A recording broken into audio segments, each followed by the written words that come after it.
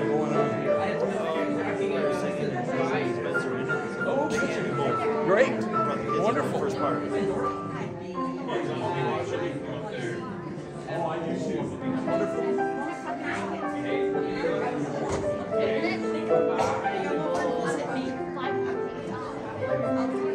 will be departing for the message.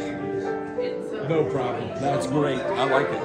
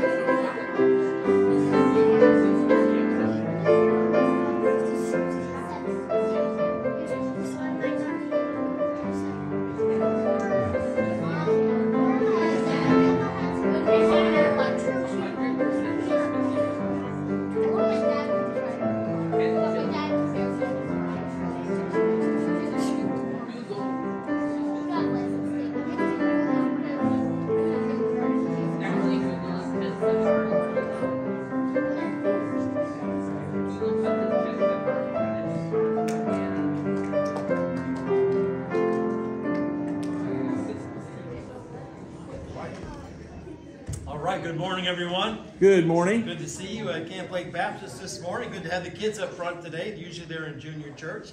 The choir singing today, so they're going to join us for a little while today.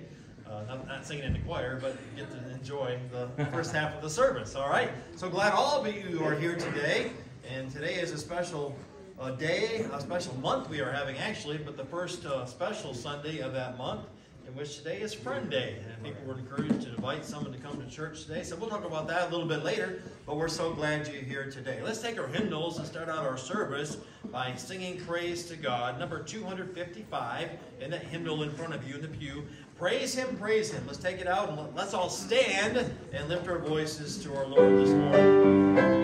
255. Praise Him, Jesus our blessed Redeemer. Sing, oh, earth, His wonderful love proclaim. Hail Him, highest archangels in glory. Strength and honor into His holy name. Like a shepherd, Jesus will guard His children.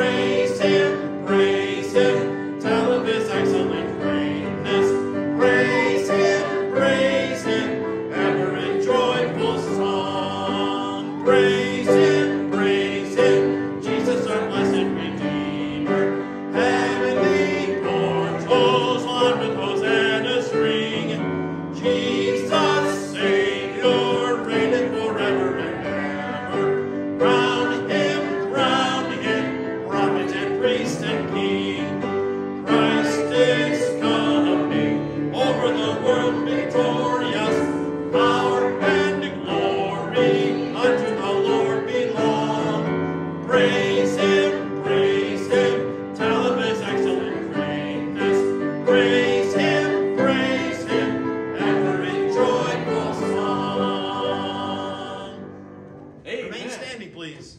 I'm so glad I can stand here and praise the Lord. You know that? And you can too. It's so good to see each one of you here. And let's open in a word of prayer. We have so much to be thankful for. Father, I thank you, Lord, for these who've come out in your house, Lord. I pray that we would worship you in spirit and in truth. I pray, Father, that your word will be open to our hearts, that we would hear it and understand it, and that if anybody needs to be saved, Lord, may they be saved today. Thank you, Lord, for these children that can come in today and be able to watch our choir sing and hear them. We thank you for the ministry that we have to children in this church. Bless each one of them as well. Bless our day today, Father, and this word to our hearts. And we ask all these things in Jesus' name. Amen. All right, you could be seated. Wow, I see a few people have responded to Friend Day and have invited some friends. Isn't that wonderful? Amen. That's great. And we're going to recognize you in a few moments if you'll let me. In fact, I heard one of you kids had a Friend Day. Brought a friend. Who brought a friend today? Awesome. You two brought him. Awesome. Well, I'll tell you what, Mary, you need to make sure they get something. They'll get something different. Okay, they'll get something different? All right. But for the adults, we have something for you in a few minutes. We'll look at that and share that with you. I'm excited. That's going to be great. It's good to see each one of you here. We're especially praying for Lorene and Christy and Becky. We're praying for you ladies in Steve's homegoing. They shared with me a little bit about being able to go and be with him Thursday or Friday, I forget which day you were saying, and that was a blessing because they were actually told that he was gone, and he wasn't quite ready to depart yet. Praise God, and praise the Lord, he is in glory. Isn't that wonderful to know? So let's keep praying for that family. By the way, in the bulletin, that what's been changed, and it was right what was put in the bulletin, but it's been changed since then. Tuesday afternoon, it's from 5 to 8. And that's correct, right? 5 to 8 is the family visitation time over at Throop Funeral Home in Coopersville. So just know that. But the service is Wednesday morning at 11. Be praying for their brother and Lorene's son, Tim. He's going to be preaching the funeral. And so we really want to pray for him. He just went through surgery, but God will give him the words to say. Pray for him as we do. All right, it's good to have you here. I'm excited to be with you this morning. Pastor Mark. All right, you can take your hymnals now and turn to number 7. Those of you who are looking at your bulletin, it says Lee Elvey has a special today, but she's ready and willing. But, her special today requires a sound man, and both of our sound men are gone today, so we'll get you in on the schedule real soon again, Lee, all right? But that couldn't happen today, so that's why we're skipping over that if you're looking at your bulletin. But let's go to number 7 and sing Blessed Be the Name. All praise to him who reigns above in majesty supreme, who gave his son for man to die, that he might man redeem. Blessed be the name, blessed be the name, blessed be the name of the Lord. Blessed be the name.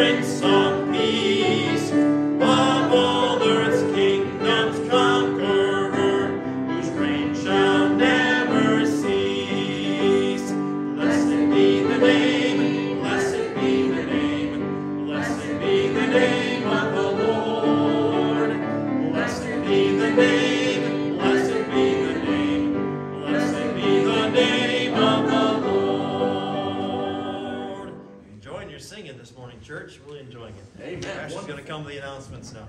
All right. Mary wants you to stand right now. Mary has in her hands some gift cards that are going to be handed out to some people that, first of all, the visitors that are here today. You don't have to be a first-time visitor, but if you're a first-time visitor, that's great. And I see Sam and Shelley Haskamp, friends of Brother Dave. Thank you for inviting them, Dave. And you guys get an award. Hang on a minute, Mary. There's also somebody else here. Dave, did you look around and see who else came this morning? No. Look over your left shoulder and look back. You've been working on somebody. There's John. John Myers is here. Good to have you, John. John's a resident of Camp Lake. Talked to him on a couple occasions. So we're glad you're here today, John. Go ahead and pass those out, if you will, Mary. You can. I've never been able to stop you in the past. Go right ahead. I really want you guys to get really excited about this. Okay, next week is Family Week. So, you know, it's Easter. If you've got any family that don't go to church anywhere, or maybe they haven't gone in a long time, you know, call them up and say, would you come to our church on Family Day? We'd love to have you. You'll get a gift. And honestly, I mean, I would just love to see this whole auditorium full. I would too. Week, every week. But we gotta get to work. It's not just up to Pastor and I and the deacons. It's up to you guys. We need your help. Okay? So get out there. You know, if you miss Friend Day, if you bring a friend next week, I promise you, I will give them one of these. Okay? I mean, just keep working at it and get excited about it. Tell everybody about it. And I just want you to know they get a gift. They get a choice of a Big B gift card, a Hobby Lobby, or a Chick-fil-A. What would you like? What would you like? Chick-fil-A. Chick-fil-A, all right. Oh, yeah. There you go. You're welcome. Any of those sound good to you? Hobby Lobby, Chick-fil-A, and Big B coffee. All right. Hey, Mary, don't they both get one? I gave them both one. Okay, I didn't know. I couldn't say. How about Dave? Oh, Dave. Dave gets something, Dave, doesn't what would you like? You're right. I'm sorry. What would you like? Big B coffee, Hobby Lobby. These are all Christian companies that have taken a stand for the Lord. And Amen. we want to support them. And each one is designated for $10, by the way. So what would you like? All right. Thank you. And Mary, one more thing. Would you go find a packet to give to John? He's a first-time visitor. Okay. Thank you. All right, next week is Family Day. Let's keep that in mind. Amen. And, yes. I said amen. Oh, amen. Go for it. Wonderful. Yes, sweetheart. What day is it? Wednesday or Sunday? Next Sunday that we're having this, which is Easter Sunday, we're calling it Family Day. Now, there's still stuff going on here Wednesday, so don't forget that. In fact, I think you guys have something special. Is it they're going to watch a Christian movie or something? Or I don't know, but don't forget about Wednesday. That's awesome. Actually, Mary can speak to that. A question came up about Wednesday, Mary. Is there something special Wednesday? For the kids? Yes. Yes, there is movie night. Popcorn. Oh, there it is. Popcorn night. About Easter. All right, great. The true meaning of Easter. Amen. Well, I don't need to say any more. You got the bulletin in front of you. You can read it yourself, but I just want to put out another thank you, as I said this morning, to Bob and Yvonne for the wonderful luncheon yesterday. That was really delicious. The food was great. You know, I wish we could fill this church up like we can for funerals. Yeah. Yesterday was so full that we didn't have room in the old auditorium. All the more reason that we need to build. We have a plan. We have the plans laid out. We want to build a fellowship hall / gym over this way, a larger vestibule, a new kitchen, a bigger barrier-free bathroom. We were not going to eliminate our present bathrooms, but we need to add that one more. And so we want to have a groundbreaking soon. We just have to get things going with the township to get the building permit and to get all that going. There will be some work happening out here soon, and that's our new septic system. We were able to completely avoid this terrible debacle of having to join the sewer system, which would have cost us over $100,000. Praise God, that all been answered. So be praying for this stuff. Amen? All right. Appreciate it. Pastor Mark? Offering? Yeah, we need to take the offering. That's what these guys are back there. What? I guess I got to turn in my preacher card if I forget an offering. I mean, if a preacher forgets an offering, he's going to get fired, right? But thank you guys. Thanks for coming. Father, thank you for the wonderful faithfulness and giving of our people here. Lord, thank you for what you did for us most of all, Lord. And what we do for you is just our reasonable service. May we make that a true sacrifice of ourselves to make that reasonable service. And money is just one aspect of it. Please bless this offering in Jesus' name. Amen.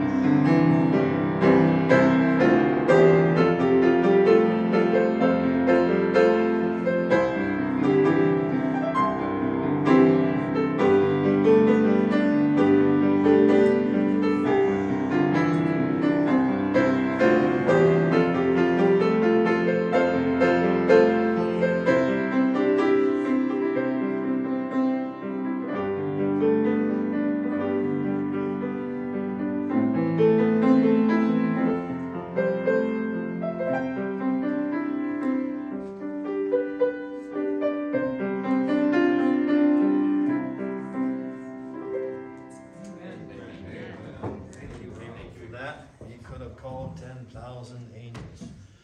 Very good. All right, let's turn to 126 just to get that song ready. But it's time for us to greet one another. We like to have a greeting time here at Camp Lake Baptist.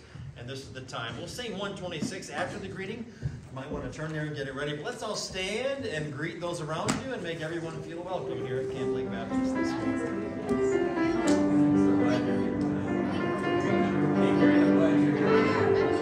Nice to meet you.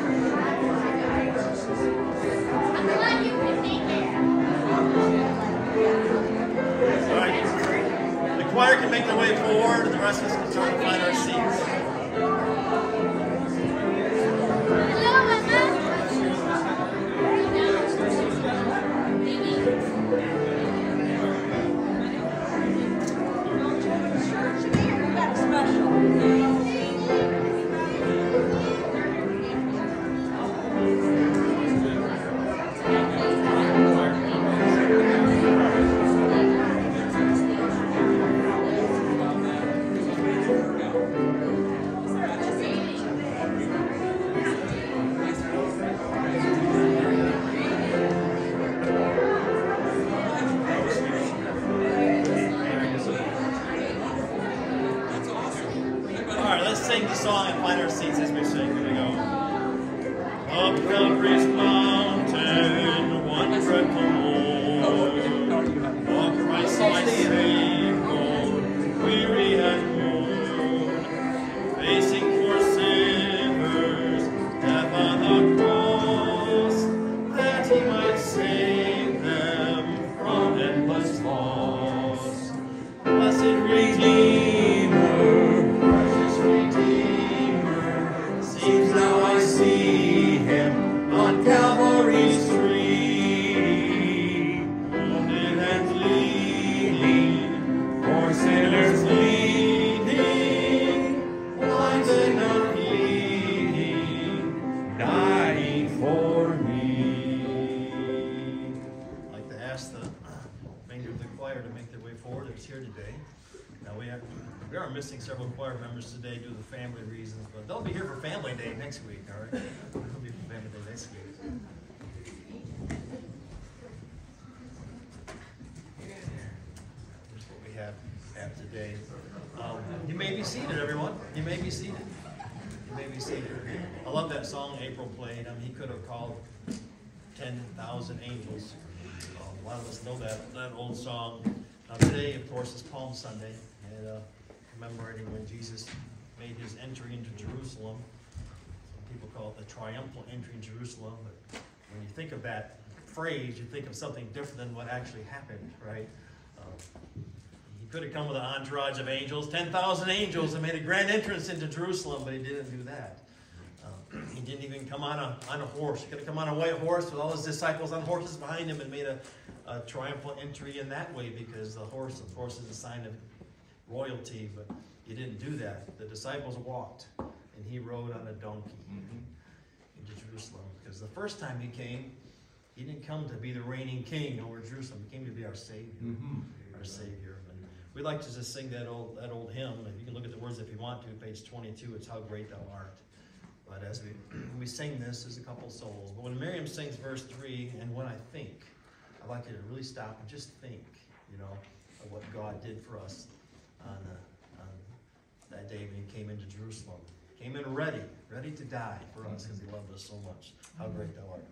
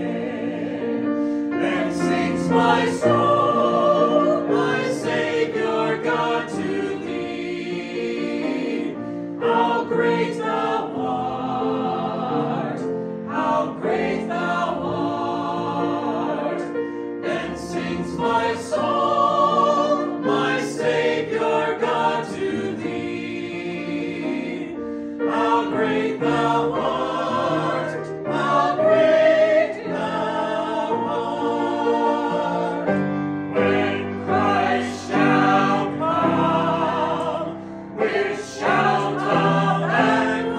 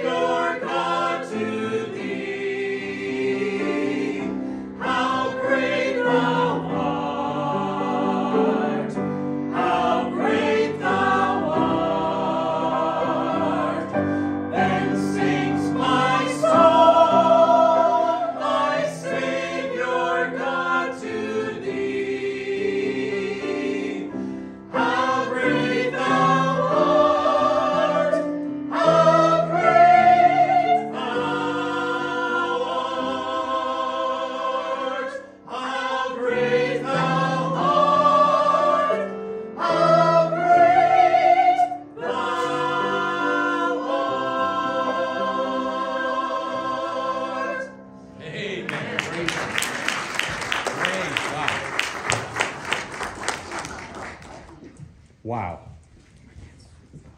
Thank you, Pastor Mark. Thank you, choir.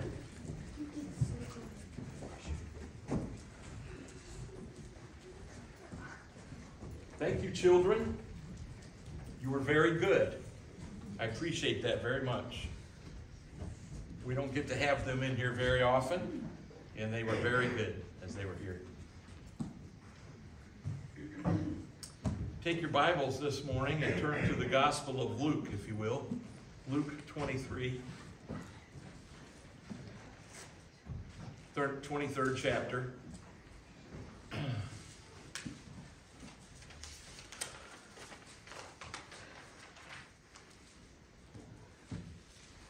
You know what makes me uncomfortable? Is when a preacher is silent. like there's a pause. If I'm sitting in the audience, I get uncomfortable. I get nervous for him. And I don't do that very often, but I was thinking about that. I was sharing with our adults who attend our Bible study on Tuesday nights as we were wrapping up the book of Jeremiah and we went into the book of Lamentations. I was sharing them about a tradition that states that Jeremiah had a prominent view of the old city at that time because he was in a cave that was part of Golgotha, because they claim that that's Jeremiah's grotto. And I thought, I wonder if that's accurate or not. So I kind of did a little investigating and come to find out through topographical maps that prominence of Golgotha is high enough and up above the old city. And so I think it'd be interesting. It's probably very likely that Jeremiah sat in that place weeping over Jerusalem after it was wiped out and destroyed by Nebuchadnezzar. And as he started saying right there in Lamentations, how is the city that sitteth empty? And he wept over Jerusalem and wept over all of that desolation of that place. And when you think about that, fast forward about 600 years, and you've got a city on this day that we're going to talk about, the day that is probably the most important day in history when you consider it, at least these several days, the death, the burial, and the resurrection of our Lord. That population of the city might have swelled to nearly 1 million people for the Passover. Jews came from all over the world for Passover. And they came from all over the country. And so the place was swarming with people. And there, prominently on that hill, were 3 crosses. We're going to talk about the 3 crosses of Calvary this morning. Father, please speak to our hearts and help us. Lord, all that you went through, and yet you knew what was going to happen, and you still went through with it, Lord, is astounding. It's amazing. You knew what was going to happen to you. You prayed in your humanity, you prayed, let this cup pass from me, but you also prayed, not my will, but thine be done. Thank you for that, Lord, that you went. You became obedient, as Paul said, unto death, even the death of the cross. Thank you.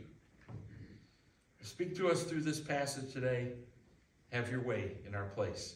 We know you're here amongst us. Speak to us in Jesus' name. Amen. I want to start reading about verse 26. And what I'm going to do is read the whole chapter that I'm going to read. I'm actually going to read down probably to about 48, 49, somewhere in there. And as they led him away, they laid hold upon one Simon, a Cyrenian, coming out of the country, and on him they laid the cross, that he might bear it after Jesus. And there followed him a great company of people and of women, which also bewailed and lamented him.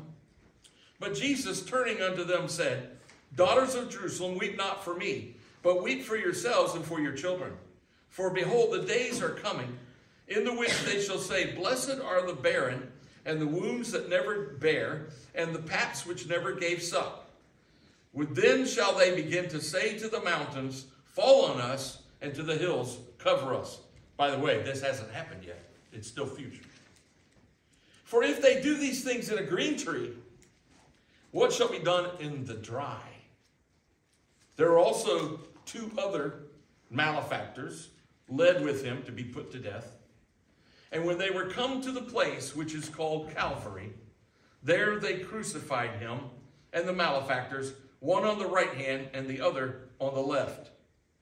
Then said Jesus, Father, forgive them, for they know not what they do. And they parted his raiment and cast lots. And the people stood beholding, and the rulers also with them derided him, saying, He saved others.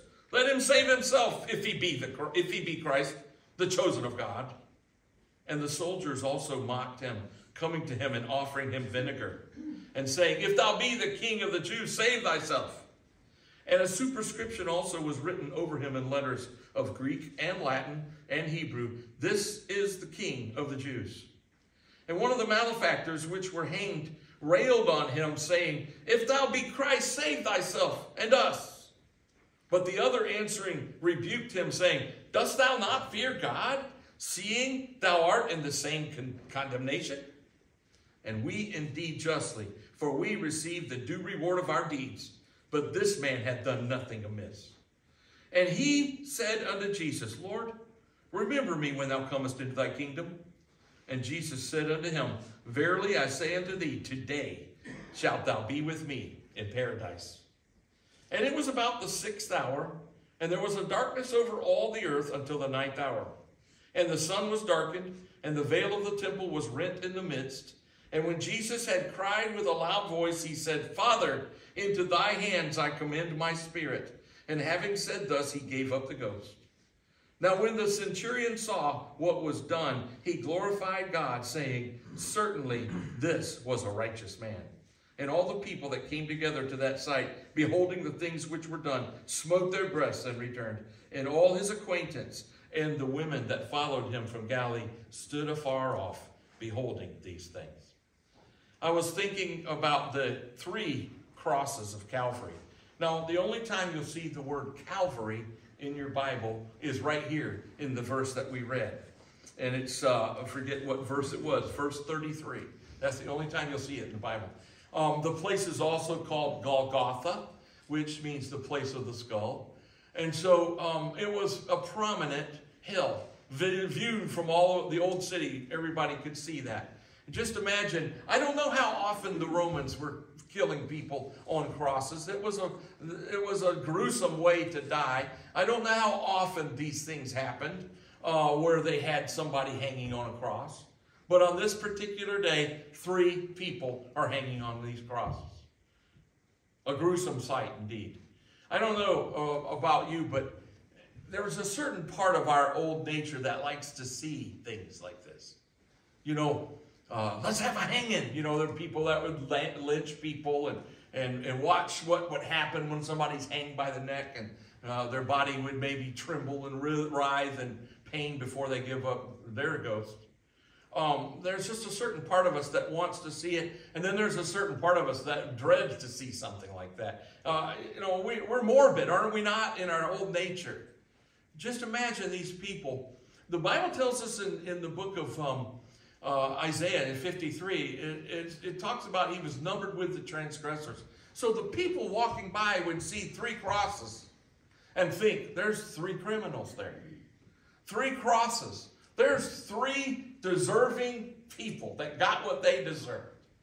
And sometimes we don't realize how so many people in the world look at that, don't think a thing of it. And yet, the Bible tells us the one in the middle, because he says these malefactors were on the right hand and on the left, that the one in the middle was sinless. Don't ever forget that. He is holy, harmless, undefiled, separate from sinners, higher than the heavens. But I wanted to take each one of these crosses and think about them and look at them, because there's a lot in this passage that could give us a little insight. You know, it's interesting when you look at the words in red, you see some of the 7 sayings of Christ from the cross. 3 of them are mentioned in this passage. And we're going to look at one of those in a few minutes. A lot is happening. Just this very thought in verse 33, and when they would come to the place which is called Calvary, there they crucified him. In a few short words, in black and white, Something that I can't even describe with my own description happened. A very gruesome way to die.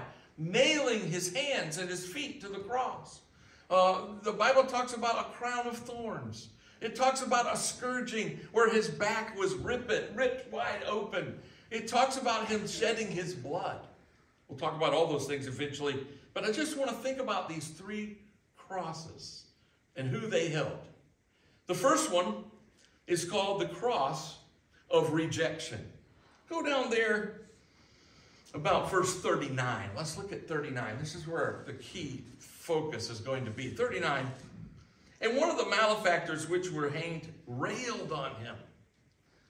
You know, I'm amazed at the things that people say to each other.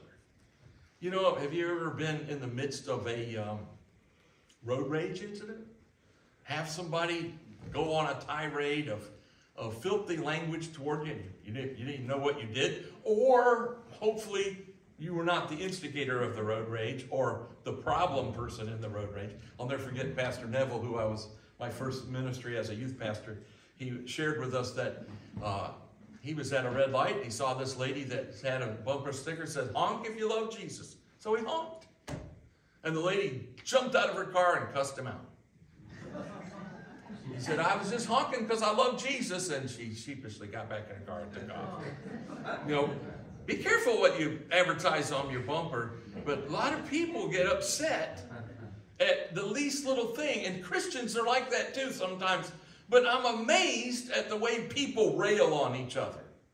And we're in a very uncivil society right now. Ever since COVID, it's gotten worse and worse. Have you seen some of these people fighting over masks or not masks? Or have you seen, I remember getting some coffee in Sparta. I went in early on a Sunday morning and I just got out of the way because this woman was so mad that I was occupying her space. Well, I had bought my Starbucks. I'm ashamed because I like Big B better than Starbucks. But anyway, I got Starbucks one Sunday morning before I came to church, and I needed something else. It was early. The place was open.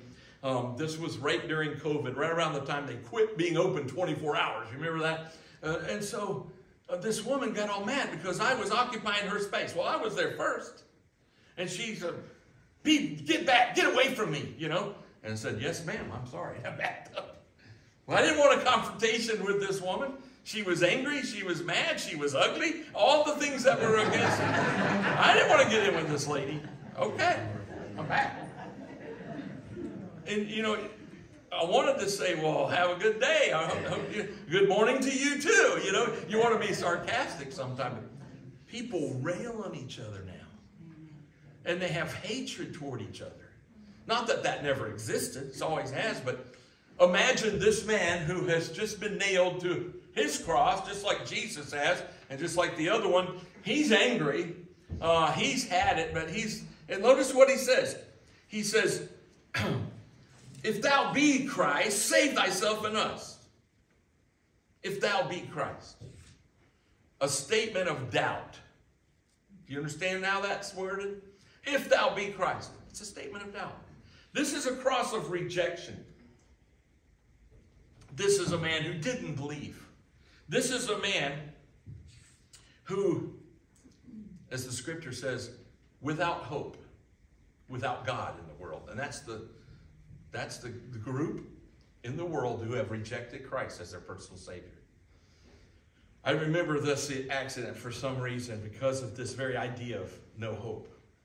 There was a couple of teenagers, they were driving north on Algoma back in the 90s. And I read about it. And I had just been by that corner. I had gone up to Harold and Helen's house. I think we had gone fishing or something. And I had just gone by that corner the day before, or that day, but it hadn't happened yet. But it was Algoma and 19 Mile. These two kids driving, speeding, they passed somebody and lost control, and their car went into that ditch. And they burst into flames, and the people around heard them screaming for help, and nobody could do anything. They lost their lives. They were screaming for help. There is a fire barn on 19 Mile, less than 100 yards from that spot, and nobody could save them. They were without hope. No help. I say that to say, That's the case of everybody that rejects Christ. Yeah. There is no hope. There's no help apart from Christ. If you're saved today, be thankful. Amen. You've received the help. If you're not, be warned. Don't keep going through life because you don't know when you're going to die. You don't know when the end is coming. But this man railed on him. It doesn't sound like it was pleasant. It doesn't sound like he was a believer. It doesn't sound like he had a positive look on Christ. If thou be the Christ, save thyself and us. He probably had heard about Jesus' miracles and heard about what he claimed, but he kept living his lifestyle, being a thief and a robber and accosting people, and he got caught. And they didn't play around. It's not like our justice system nowadays, which is like a revolving door. People go to prison, they get right out, and they go and commit more crimes. And it's a shame, isn't it? The Romans didn't do that. You say they were hanging on a cross because of being robbers? Yeah. I mean, you could think of worse things. You could think of worse things in relation to crimes, but they were being on a cross because they were robbers. Think about that. They were thieves. This thief represents everyone who dies without Christ. Keep that in mind. That's the cross of rejection.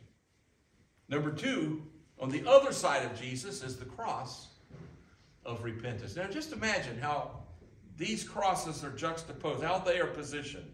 Jesus is in the middle and either side of him, and they are close enough to see each other, to hear each other's words.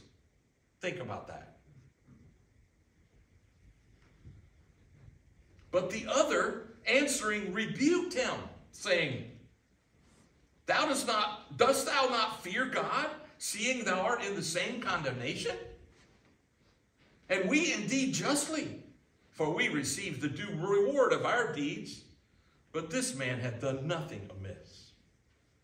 Then he said unto Jesus, Lord, remember me when thou comest into thy kingdom. And Jesus said unto him, verily I say unto thee, today shalt thou be with me in paradise. I want you to think about this cross of repentance as the first one is a man who died in his sins. And this man, he gets to die to sin. Every believer dies to sin because sin will no longer have dominion over us in the eternal nature of it. We have a sin nature. We have a body that has to be changed. But praise God, we have been able to die to sin because of Christ. The first died in sin. This one died to sin. I want you to think about three things. First of all, notice his penitence. Penitence is the idea of an admission of guilt, an admission that he's deserving what he's getting. And so he said it right here. And we indeed justly, verse 41. We're getting the just desert of our reward of our actions. We indeed justly. This is right. We deserve being on this cross. But this man had done nothing amiss. I want you to think secondly about his prayer. Notice how he says this. Lord, remember me when thou comest into thy kingdom. There is at least a faith in his heart to know that Jesus is who he says he is, because he calls him Lord. Does he not? Mm-hmm. He said, Lord, for whosoever shall call upon the name of the Lord shall be saved. Somewhere that day on that cross, this man received salvation. And maybe he was saved at point after he got caught, whatever. Somewhere a conversion happened because he recognized he deserved what he's getting. Jesus didn't. He rebuked the other man. And so he says, Lord, remember me when thou comest into thy kingdom. So I think that this is all part of the salvation experience. Penitence goes along with repentance. Similar words. Repentance. It's an acknowledging that we're sinful. It's wanting to turn away from that sin and asking God and admitting to God. When I got saved, I don't remember my exact words, but I prayed something like this. Lord, I know I'm a sinner. I'm not going to argue with that. I didn't say that part. I'm just saying none of us can argue that point, can we? We're sinners. And you might say, well, I'm not as bad as that guy. Doesn't matter. If you're guilty of one point, you're guilty of all. We're sinners. The book of Romans pretty much puts all of us in the same boat except for Christ. He was the one that lived a sinless life. We're sinners. Some people just can't stand that. They can't stand to admit it. They don't want to hear about sin. There is a great hatred for the Word of God because it calls us who we are, rightfully calls us who we are. We're sinners. I heard about a church in our area, and I'm ashamed because there's some good people I know that go to that church who are defying this idea of hating sin but loving the sinner. There's a group of people in that church, you might call them woke, who hate that when a Christian says, I hate the sin, but I love the sinner. You can't, you're still hating. They were just so upset when somebody would say that. Folks, we need to hate sin like God does. And we still love the sinner. But the world today wants us to accept and affirm, applaud any choice anybody makes. We've got to applaud it. It's good. Okay, that's fine. If you want to flip your gender, change your gender, and be this pervert or whatever, we've got to applaud it that some pedophile wants to read to kids in a library. By the way, May 5th or May 2nd, I forget what it is. Vote yes if you live in Algoma Township. You say, you're not supposed to say that for the pulpit. I'm saying it. Amen. We need to undo ourselves from this Kent District Library. And we need to be able to not promote these wicked people reading their trash to kids. How wicked, how evil. You say, well, it sounds like you hate the sinner too, Pastor. No, we don't.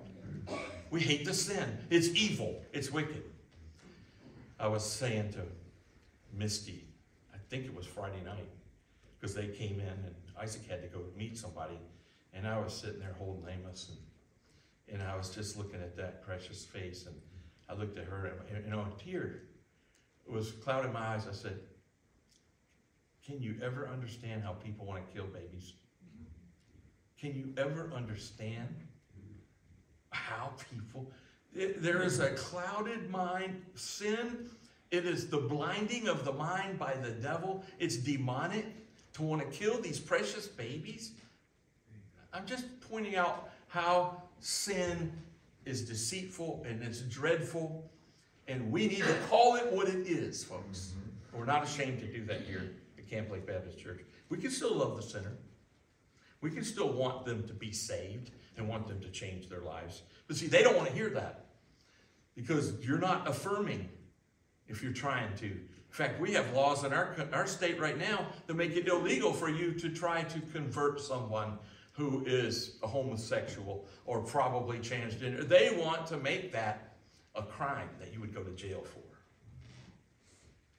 In essence, which is none of their business, what I say to somebody in counseling, either at this altar or in my office, in essence, they would like to know that so that they could charge me with that crime. It's an unconstitutional, evil thing that's gotten put on our books.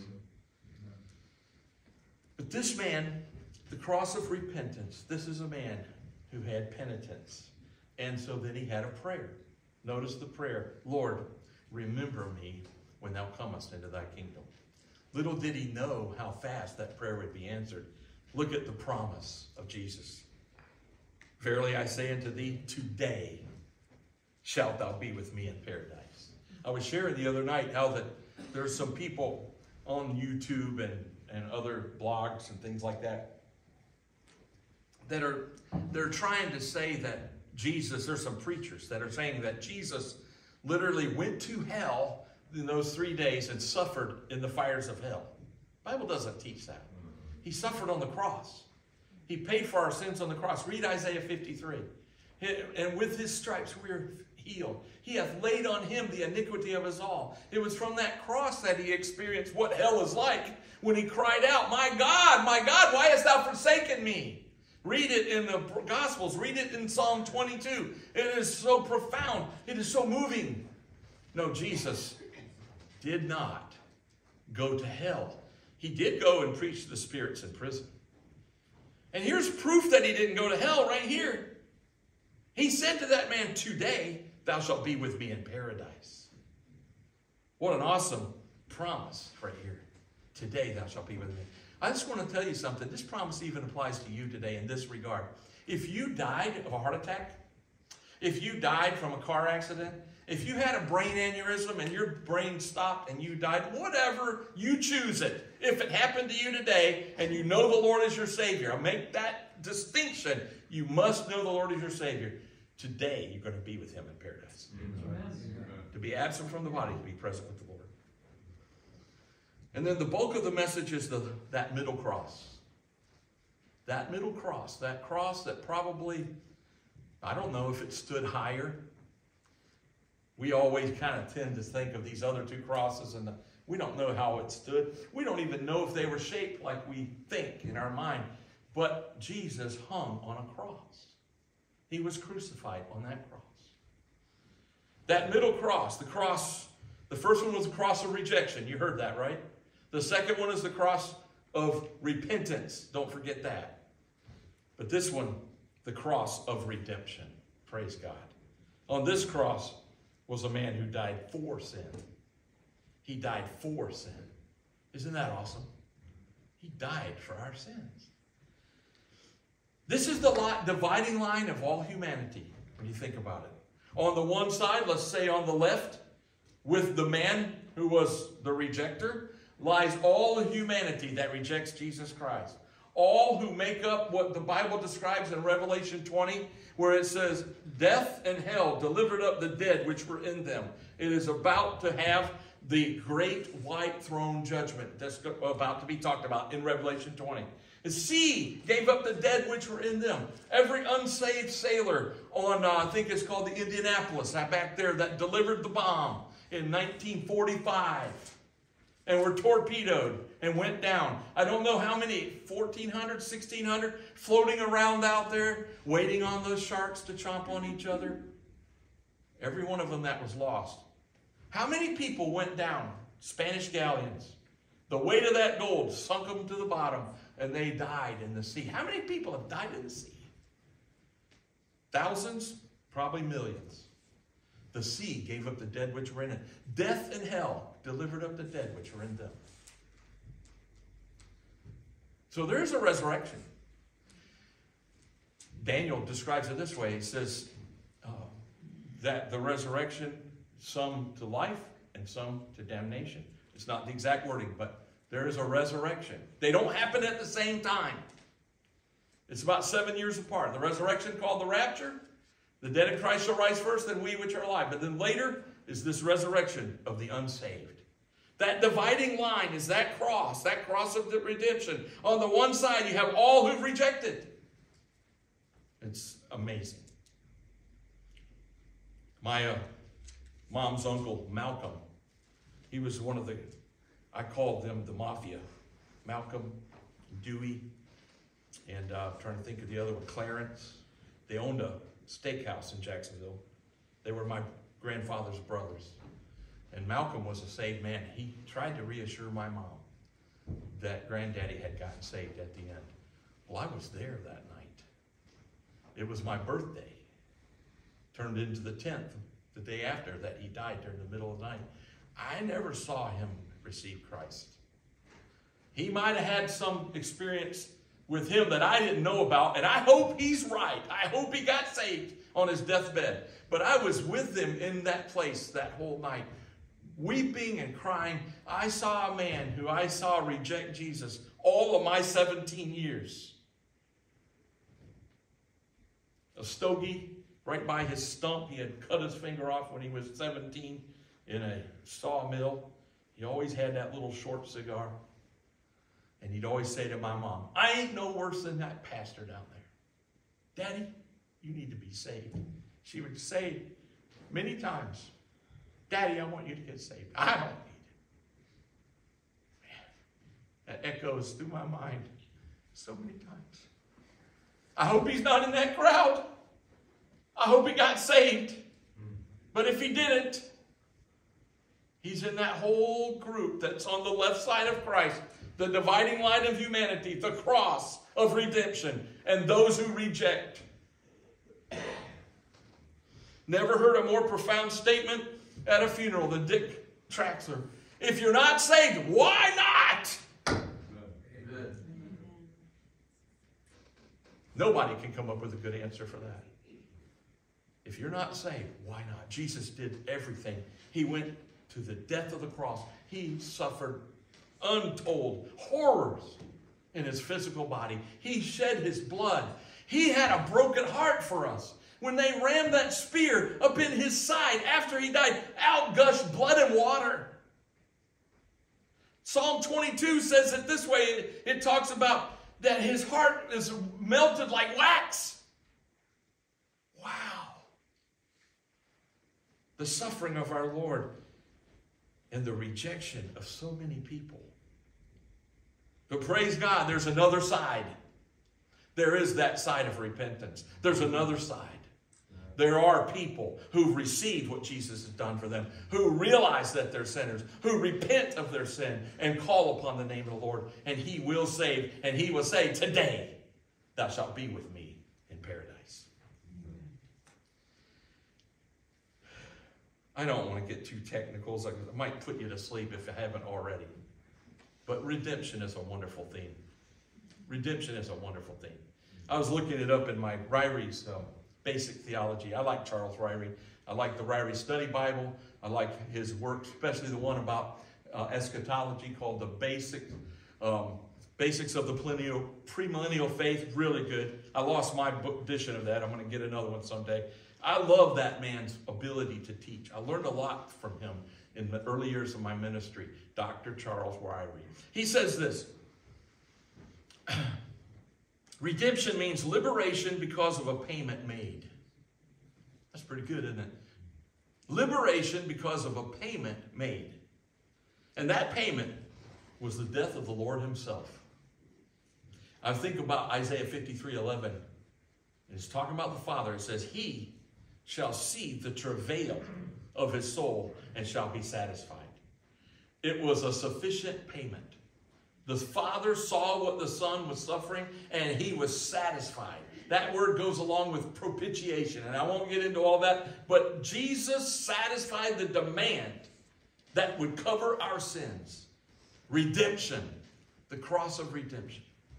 It's interesting, in the Old Testament, there are 3 words used for redemption. I won't try to pronounce them. One looks like Q''L, so I will just call it quill, okay? But that's the word that goes back with Ruth, the kinsman redeemer. You know that story, how that there was someone who Boaz had to actually entreat first because they were next in line, and they refused, and he was able to redeem Ruth and marry her, and what a wonderful story, the kinsman redeemer. And it's also a picture of Christ.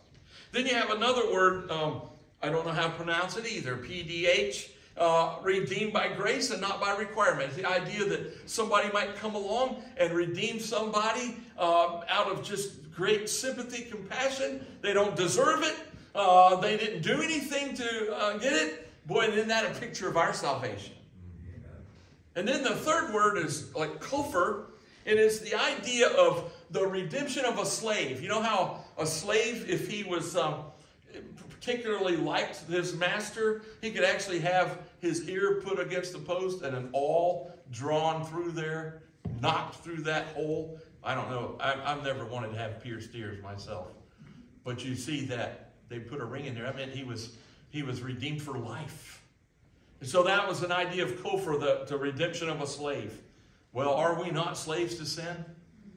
Are we not slaves to the devil in a certain sense if we're lost? We are bound to this sinful world, but he wants to redeem us. So all 3 of these Old Testament ideas are great because they still point to the fact that Jesus is our Redeemer. Redemption. I was thinking about this, and with this we'll close. Redemption can be summarized by 3 basic ideas. People are redeemed from something. Of course, the bondage of sin. The bondage of sin. Sin binds us. Sin controls us. Sin deceives us. But when you're redeemed from it, Secondly, people are redeemed by something. What are we redeemed by? Have you been to Jesus for the cleansing flood? Are you washed in the what? Blood of the Lamb. You see, we've been redeemed by the blood of Jesus Christ. Don't ever be ashamed of the blood of Jesus. There are liberals and I don't know, panty waist wimps who say, oh, don't talk about blood. Oh. Jesus shed his blood. Now I know I'm just about as bad as anybody as far as being weak in the knees. I'll never forget making Thomas stand up, and his dog had ran into his knee, and he was crying and laying on the couch. And Mary said, he broke his leg. I said, he didn't break your leg. Stand up. And his knee went backwards. And his dad went. And his mom went. Take him to the hospital. And I tell you, he had a cracked whatever, tibia, fibia, whatever's under your knee. He did break his leg. It was cracked. But his dad was so rough and tough. Yeah, stand up. Quit being a baby. And then I almost passed out when I saw it. What if I had seen blood? One of our statements as a kid's going, I don't want to hear about it unless I see blood. Because I didn't want to go to the hospital all the time, you know? But when I did see blood, especially human blood, let me get a hold of something. I don't know how these people work in hospitals, sticking people with needles, drawing that blood, and, you know. But have you ever come up on an accident and seen blood everywhere? Have you ever come up on that? I'll never forget my dad telling me, Noah, my real dad, he said, son, I saw something this week. And I was just a little boy.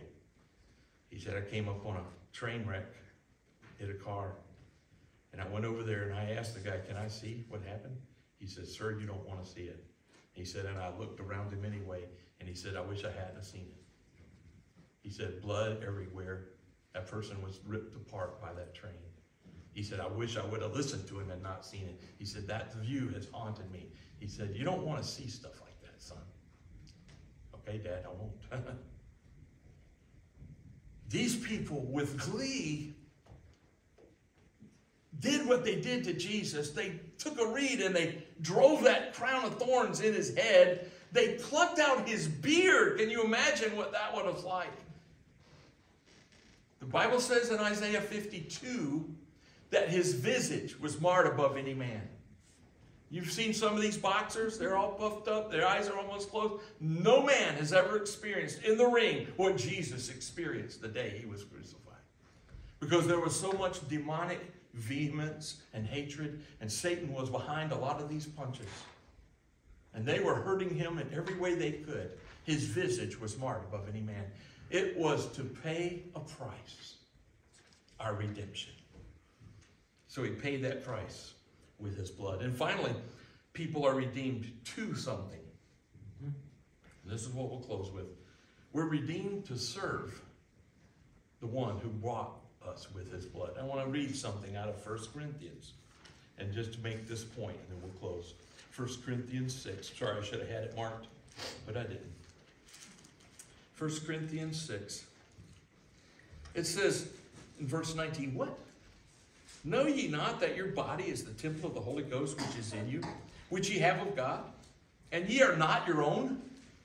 Well, I'm an American. I'm free. I can life, liberty, pursuit of happiness. I'm a free man. I don't belong to anyone. Yes, you do, Christian. He says, which ye have of God, and ye are not your own, for ye are bought with a price. Therefore, glorify God in your body and in your spirit, which are God's. He's redeemed us to serve him. He's redeemed us to live for him.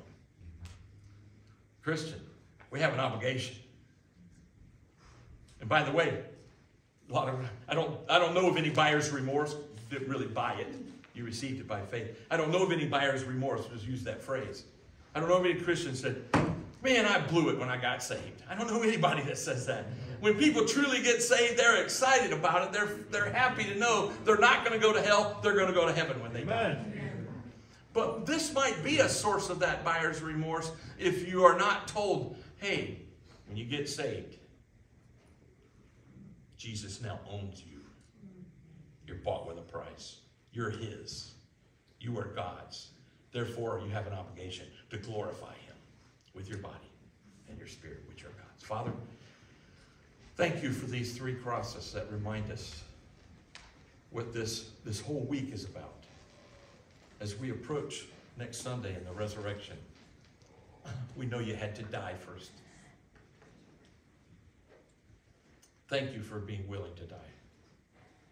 And I pray, Lord, that something said today would speak to every heart. Have your will. We ask in Jesus' name. Amen. Let's stand. Amen. Thank you, Pastor. Let's all stand. Let's turn to 131. And sing Jesus paid